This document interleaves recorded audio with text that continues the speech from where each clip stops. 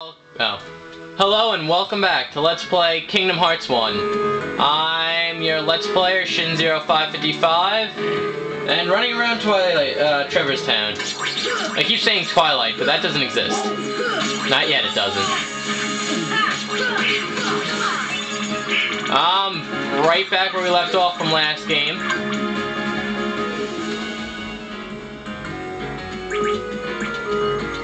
I believe this is the room where we were in with, like, Leon and Yuffie. Because I remember a table being there. And as you can tell, this place is overrun with Heartless. They're really, like, starting to jump you here. And I fell. But you need to beat all the Heartless in this room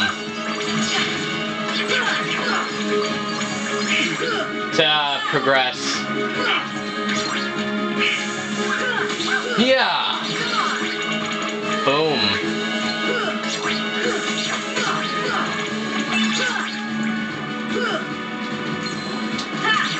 Yeah. I guess not.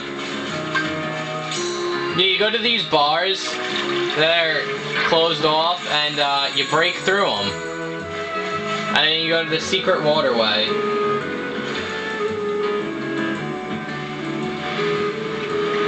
And there's Leon practicing swinging.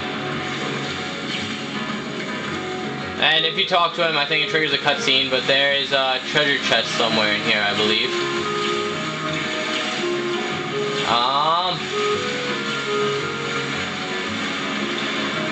I guess not. It's pretty dark in here.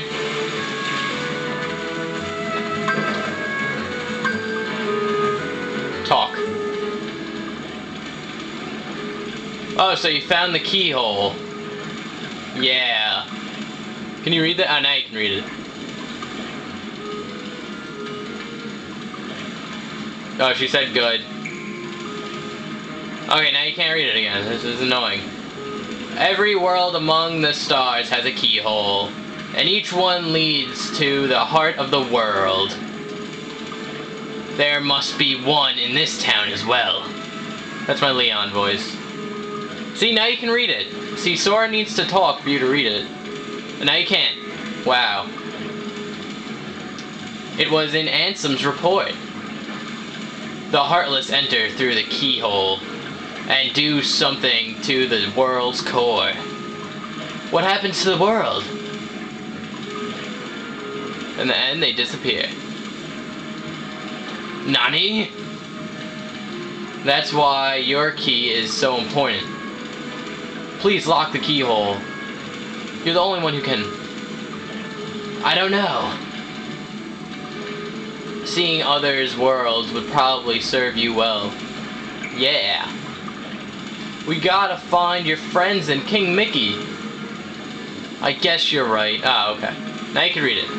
Apparently, when Sora talked, you could, actually read what they're saying.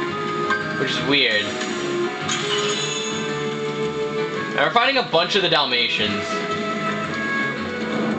Yeah, and this takes you to, Marlin's study. And to a save point.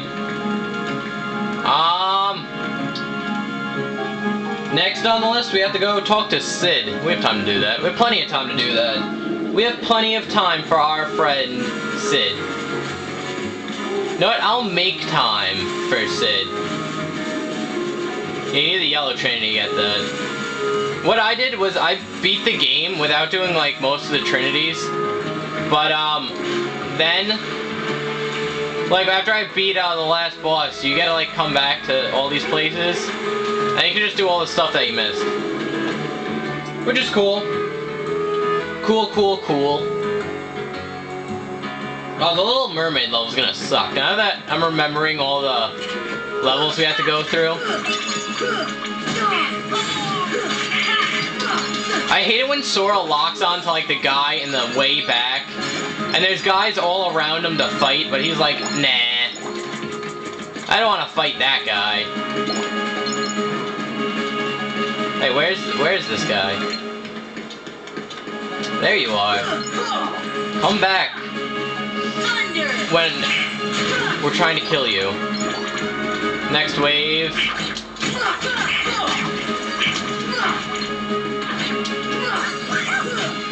Yeah! I love the same sound effects. If there are any different sound effects, I'd be quite displeased.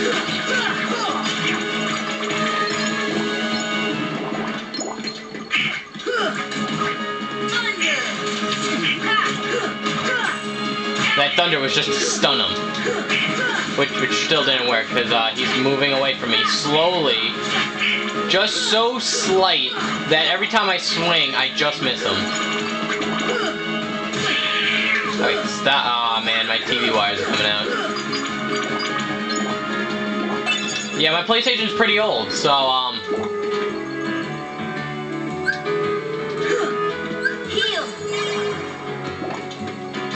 sometimes the wires get loose.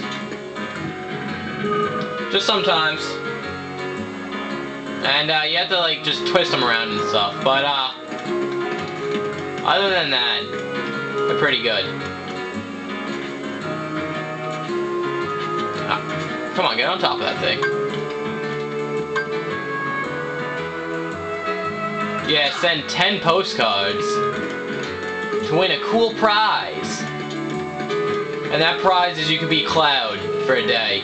Just one day, you could be Cloud and just completely destroy the game. But, until that day, I don't know if you can tell on camera, but my TV's flickering a little bit. So, you know what? I'm gonna save. Save right here. Slot 1.